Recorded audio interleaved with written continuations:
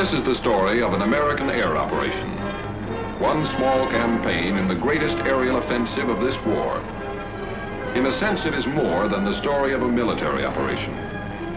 These planes, high in the skies over Germany, were a symbol of the unshakable unity of the Allies in their determination to fight together until victory and peace had been achieved.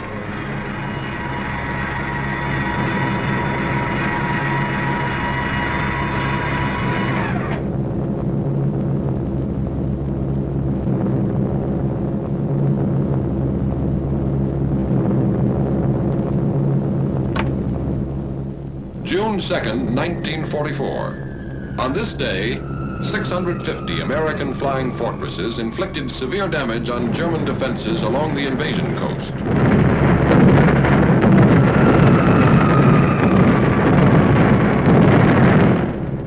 Farther north, 300 American liberators bombed military installations in German-occupied northwestern Europe.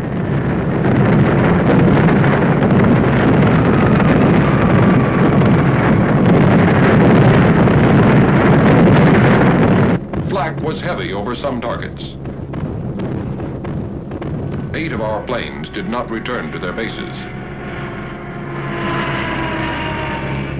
On this same day, June 2nd, 1944, a task force of 150 flying fortresses, escorted by 70 fighter planes, attacked railroad and marshalling yards at Debrecen, Hungary.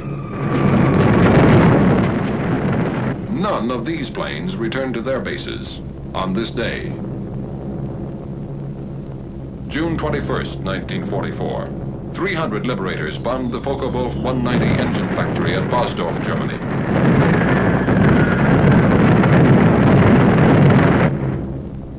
An hour later, 800 flying fortresses attacked targets at Berlin, Germany. Damage was inflicted on railway stations, freight yards, and factories. Bombs were also dropped on the ministries of war and propaganda, as well as Gestapo headquarters. Over all these targets, flak was intense and accurate. Interception strong and determined.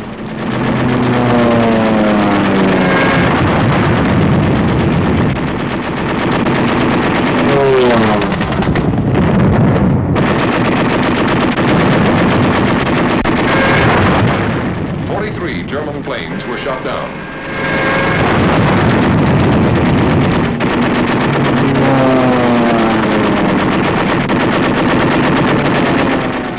Eight of our own planes did not return to their bases. And on this same day, at about the same time, 155 flying fortresses, escorted by fighters, bombed synthetic oil plants and refineries at Ruhland, 70 miles east of Leipzig, Germany.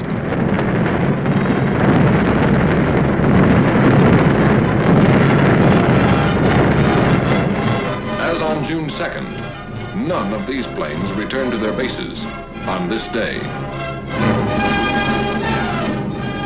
This was not a coincidence, and these planes were not lost in action. This had been decided 6 months before, on December 7th, 1943, when at Tehran, the leaders of the 3 major Allied powers had declared their complete agreement as to the scope and timing of operations from the east, west, and south. Operations from the east, west, and south. Operations on land, on sea, and in the air. The USSR agrees to furnish bases in Russia for the use of the U.S. strategical air forces in Europe, such bases to be used for shuttle bombing operations. Operation Titanic. Shuttle bombing. With American air bases in Russia, our bombers based in England and Italy could attack objectives in Central Europe, the Balkans, or Eastern Germany, land in Russia, refuel, reload, and bomb additional enemy targets on their return trips to their home bases. Operation Titanic. A triangular superhighway in the sky. With shuttle bombing, flying distances from England to some extreme points in eastern Germany and Poland, and from Italy to some points in German-occupied Hungary and the Balkans, would be reduced by a third. Reduced flying distance means reduced danger. For while planes on the shuttle route would have already landed, planes making the round-trip run still have to face flak, interception, or engine failure.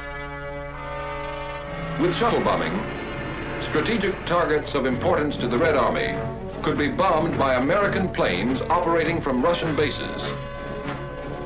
With shuttle bombing, Germany and the Luftwaffe could never be quite sure where the next Allied air blow was coming from, or going to.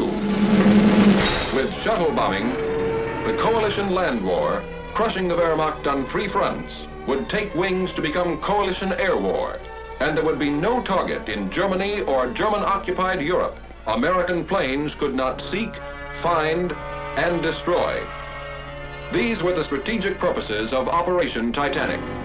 The task of achieving these purposes was assigned to Lieutenant General Carl A. Spaatz, Commanding General of the United States Strategic Air Forces in Europe, and became the responsibility of Major General Frederick L. Anderson, Deputy Commanding General for Operations. In 4 months, the new bases were to be selected, constructed, supplied, staffed, and ready for use. A problem in men, materiel, space, time, and secrecy, requiring food, gasoline, bombs, ammunition, trucks, jeeps, steel matting, and more than 20,000 tons of other equipment, to be shipped by convoy from Liverpool and other British ports through the North Atlantic and Arctic Oceans. 2,000 miles of submarine-infested waters.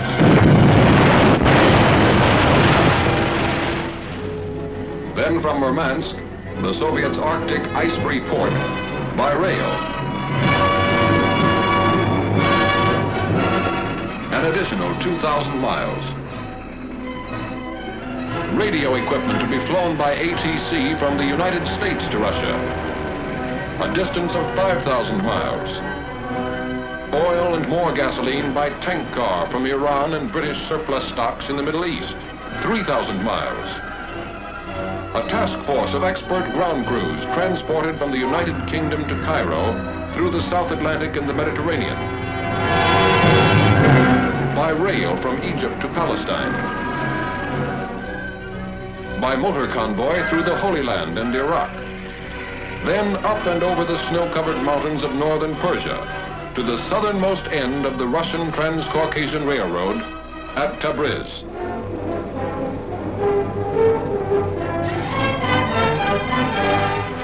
Finally, by special train over the Caucasian Mountains to their new headquarters somewhere in Russia. A secret journey of more than 7,000 miles. By the end of 4 months, the bases were ready. And Ambassador Averill W. Harriman and Major General John R. Dean, head of the United States military mission at Moscow, landed on the first American air base on Russian soil. Now, with preparation and organization completed, the task of transforming theory into reality was assigned to the 8th American Air Force, based somewhere in England, and the 15th Air Force, based somewhere in Italy. Early in the morning of June 2nd, crews of bomber and fighter commands of the 15th Air Force were assembled to be briefed for a special mission. A special mission for pilots, navigators, bombardiers, and gunners. And finally, a special word of farewell from Major General Twining, Commanding General of the 15th Air Force. I do not have to impress you with the importance of this mission to the Russian bases. I'm sure you are fully aware of this important event. I would like to mention one thing about which you must be very particular. That is your conduct while at these Russian bases. Be soldierly and neat at all times. The Russian is a fine soldier who appreciates results and one who does not understand big talk. Wish you the best of luck. Goodbye.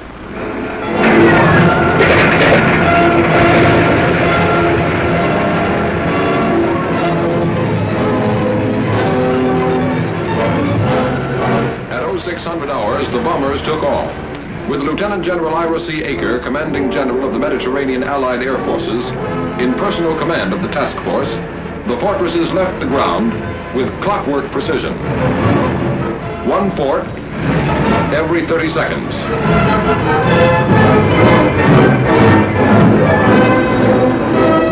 At 0630 hours, their fighter escort followed them into the air. 70 planes in 17 and a half minutes. At 0730 hours, the bombers and the first relay of fighters made rendezvous over the Adriatic, and Titanic 1 was on its way. If the shuttle route to Russia was equally practical from England, was now to be proved by the 8th Air Force. 0100 hours, the morning of June 21st. Somewhere in England, Titanic 2. At 0530 hours, the heavily loaded bombers took off into the fog of an English dawn. 24 minutes later, the first group was in the air, heading northeast to the task force assembly point.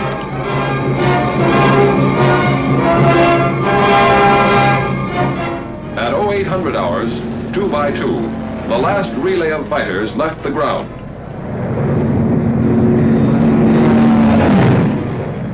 At 0930 hours, flying fortresses and Mustangs made rendezvous high over the German coast, and Titanic 2 was on its way. At 1200 hours, it dropped its bombs on the Ruland oil fields and continued to its new bases somewhere in Russia. That is why on June 2nd, and again on June 21st, American planes did not return to their bases somewhere in Italy or England. For on each of those days, their mission was still unfinished. In a sense, it had only begun.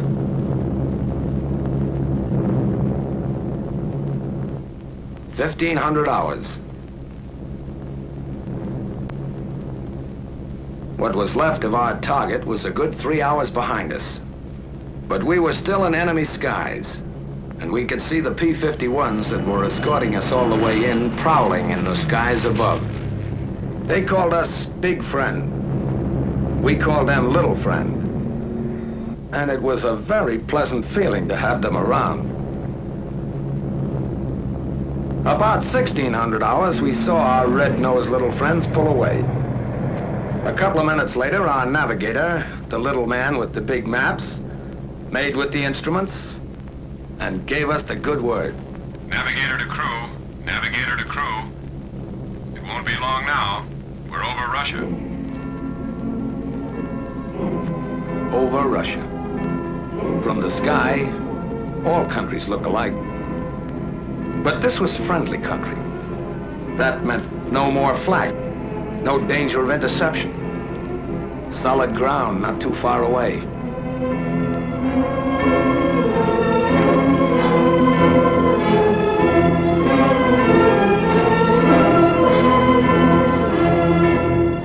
It meant a new country, a new people. Allies we'd heard about, read about, but never seen.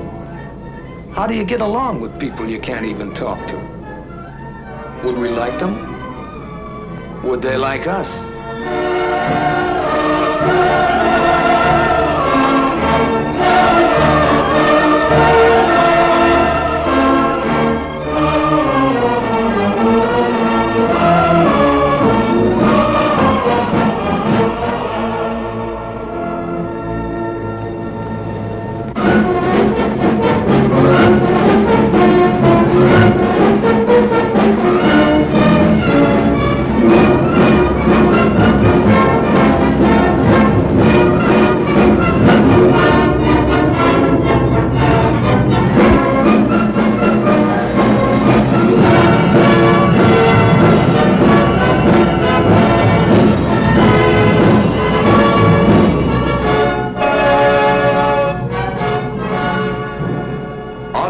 The task force are General Walsh and General Permanov, the American and Russian COs.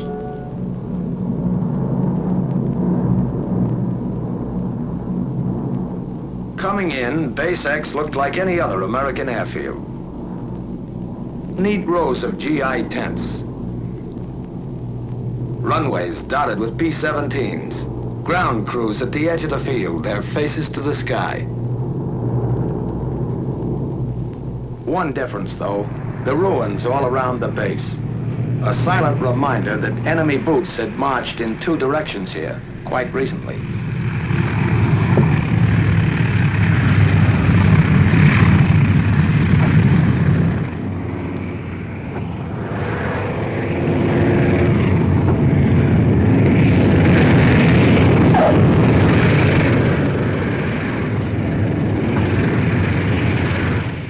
Follow each other down, a third of a world away from home.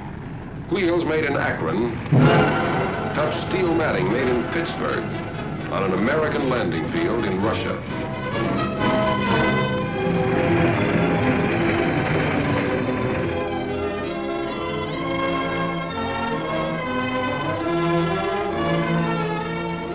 Gower, Messick, Ostrander, Zafak, Malone, Schultz, Badowski, Travers, McGee, Stanley, Rudenstein, Betts.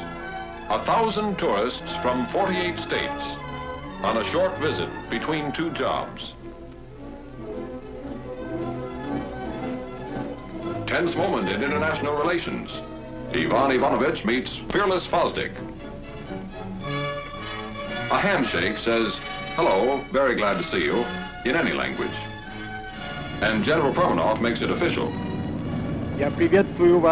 I welcome you as fighting allies. Together we'll fight to victory. I wish you the best of luck in combat and a safe return home. After that, there was another important ceremony. Short snorter bills. If we didn't get those signed, the flight would have been illegal. Whenever flyers meet, they talk shop, even when they can't understand each other. That's when sign language came in handy. And it seemed to work at that. Some Russian WACs, officers, and enlisted women were on the welcoming committee too. It would have been nice to sort of pursue the subject further, but there was work to be done. Interrogation, the reports and odds and ends of information that lay the groundwork for future operations. Interrogation is held in the open by courtesy of retreating German troops. Did you meet any fighter opposition? All right. How many fighters did you see? I'd say about 15. About 15? Yeah. With interrogation over, the men head for the tents, which will be their home as long as they remain in Russia. The first half of the mission is ended. The second half has already begun. Without the loss of an hour, the mixed ground crews of American and Russian mechanics take over the big bombers. Inspecting damages.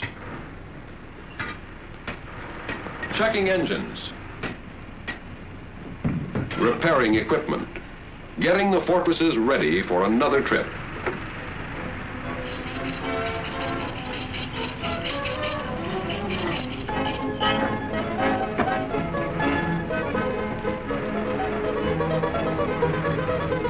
Okay. Spasiba. Kuchnia. Kuchnia stands for kitchen. Kitchen stands for chow. And even in Russia, you stand in line for it. On KP duty, Katya, Manya, and Olga. Not Buck or Eddie or Pete, but soldiers too. And darn good cooks to boot, who cooked and served our supper. Hutch, pожалуйста. K-ration, with a Russian accent. And spam a la Stroganoff. The coffee was hot. That's about all you could say for it. The name was Mashinka. Back at the field, the ground crews stayed with the bombers as long as there was light, making sure that nothing happened that shouldn't when the B-17s went up again.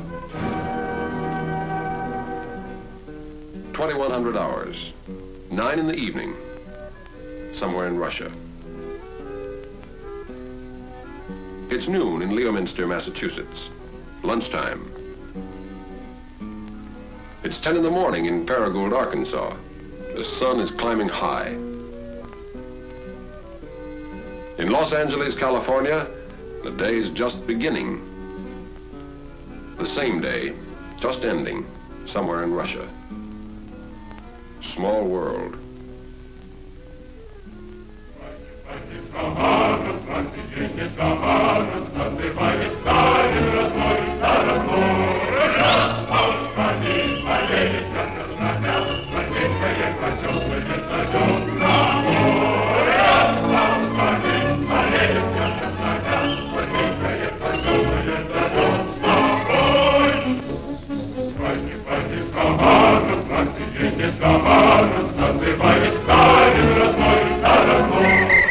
Another day, just beginning, somewhere in Russia.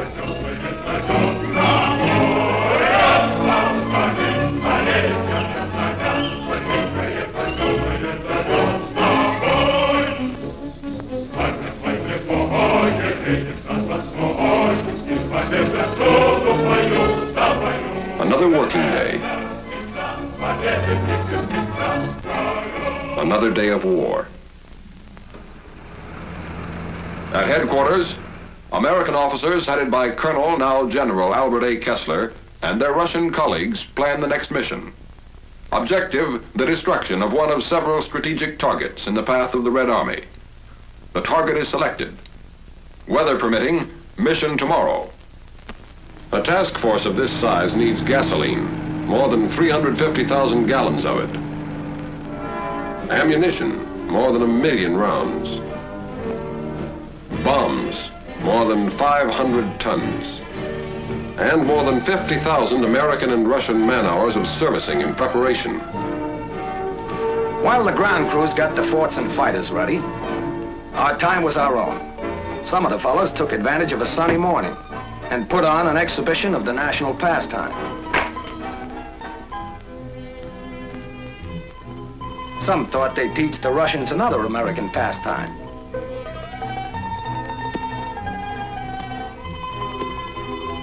And learned that others had taught too well before them. Some tried to bridge the distance home, to let the folks know their wandering boy was somewhere in Russia last night. Some of us, over lunch of borscht and kasha, talked over tricks of the trade with the Russian fighter pilots, whose small, fast yaks are part of the field's defenses, constantly on the alert. Some tried to preserve the more exotic aspects of Base X, like the American nurses that are stationed there, perfectly at home abroad. Some discussed with the Russians current events, literature, yeah, sports. Like that? Yeah. And art. Это хорошо. Это дело другое. Some moseyed over to a nearby pasture and found out that milking a cow in Russia is no different than it is in Iowa. And some of us, explorers at heart, decided to see Russia.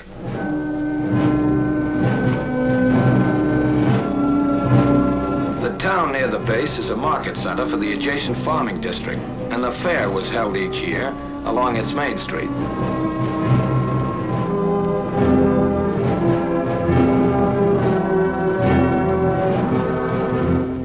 The factory section. Principal industry, the manufacture of leather goods. The Ukrainian Museum, well known for its collection of historical treasures and valuable objects of art. The grave of the famous Ukrainian writer Korolenko, and his home. The population of the town, 130,000 at the last census, has varied in recent years, and there has been a certain decline in the number of children of school age. Those who have remained, or who have returned from the interior, have recently developed a fondness for an American import known as chvachka. Translation, gum. On the way back to the base, a few miles from the town, there's a monument to a Russian victory over an invading army 200 years ago. Das ist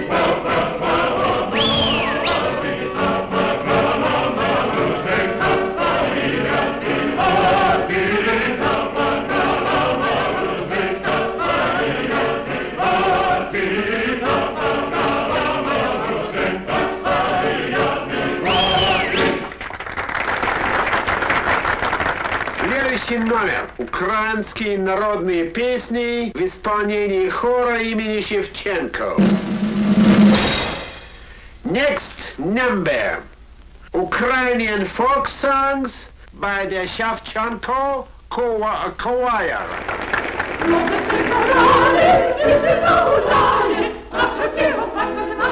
The language and the music are strange, but it isn't necessary to understand the language to understand some of the people here. The show marks the beginning of the end of this American visit to Russia. Most of the men are already looking back, remembering.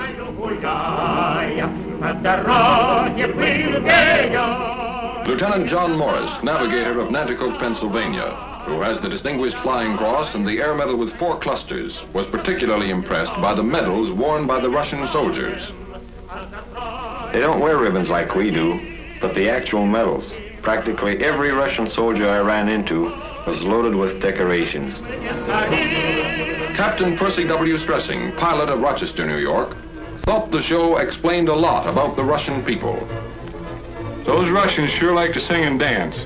One of the numbers was kind of a tap dance. I think the Russians resemble Americans in a lot of ways. They've got a great sense of humor. They can laugh and enjoy everything, even though their whole country is in ruins.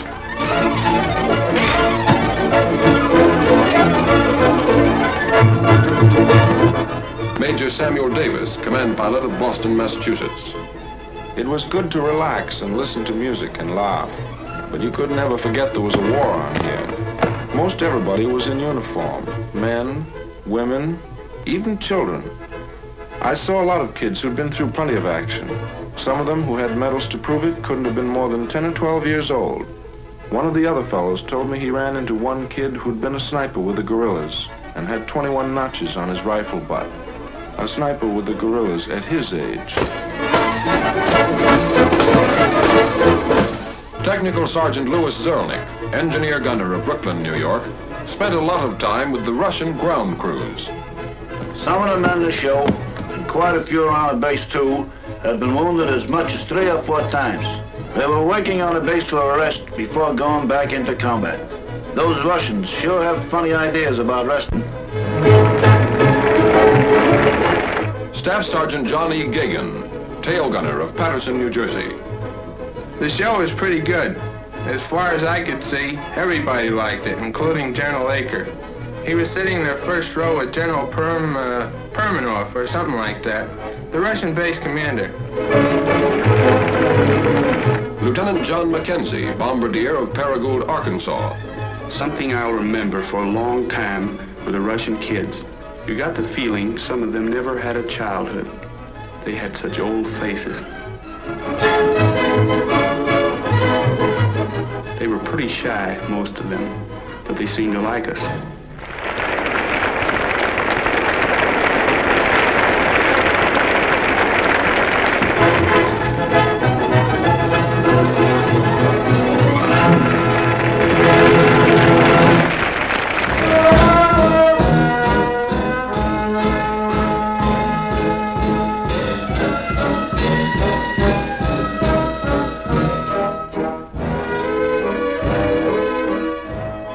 Sergeant Clinton Miller, engineer gunner of Montvale, New Jersey.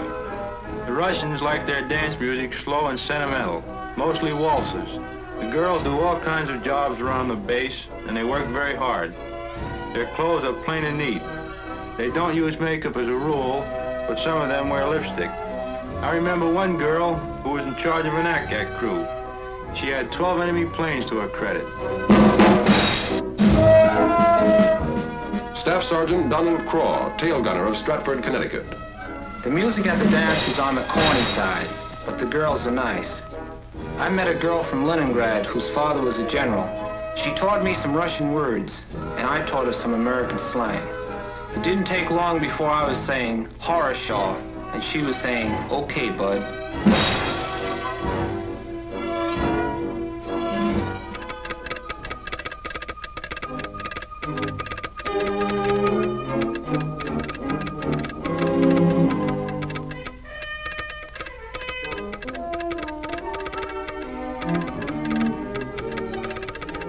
Weather? Okay. Takeoff, 0900 hours. Taxi out, 0845. Stations, 0840. Briefing, 0600 hours. Briefing. 0R 1320. Your altitude will be 22,000 feet, which is your bombing altitude. And the place will be the target. Target for today. It may be a locomotive works in Poland, an aerodrome in Hungary, an oil field in Romania, or a tank factory in Germany itself. Whatever the target, today's mission will prove again that no objective in German Europe is secure from American bombers. Your group and wing assembly will be at 12,000 feet over the base. Your bombing altitude will be 22,000 feet. We'll pick up our fighter escort over the front at 11:43. Target time, 13:20. Gas load, 2,700. Bomb load, 10 500-pound GPs. Bomb load, 10 500-pound GPs. GP, general purpose. General purpose, to reduce the enemy's mobility, to disrupt his lines of communication, reinforcement, and supply, to destroy his war machine at its very source, his mines, his mills, his factories, and to deliver a message.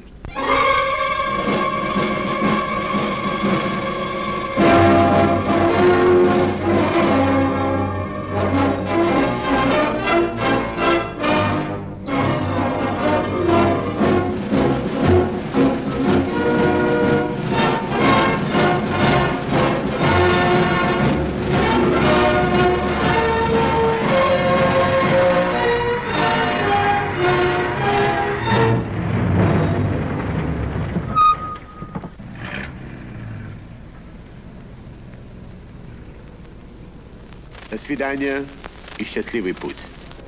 That means good luck. We'll be seeing you.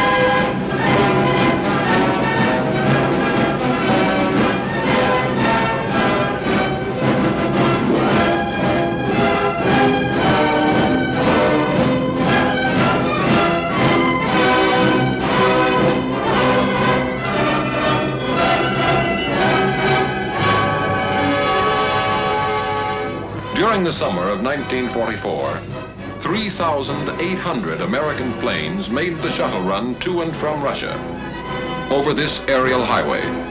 In less than 4 months, 24 targets in Germany and German-held territories, some never before within effective range of our bombers, felt the lash of American air power, striking against railway centers and marshalling yards at Debrecen and Szolnok, Hungary, Bucharest, and Ered, Romania, and Béziers, France, against aerodromes at Galați, Focsani, Buzău, and Zelestia, Romania, Mielec, Poland, Kecskemés, Hungary, and Toulouse, France, against oil fields and refineries at Rulan, Germany, Drohobych, and Tercovina, Poland, Budapest, Hungary, and Ploiesti, Romania, against armament plants and aircraft factories at Gdynia, Poland, Miskolc, and Djosbjor, Hungary, and Chemnitz, Germany. But even more important, this bomb and 10,000 more like it destroyed more than German factories, German oil depots, German railroads. They smashed Germany's last hope of escaping defeat by dividing the Allies. Never before have the major Allies been more closely united, and they're determined to continue to be united so that the ideal of lasting peace will become a reality.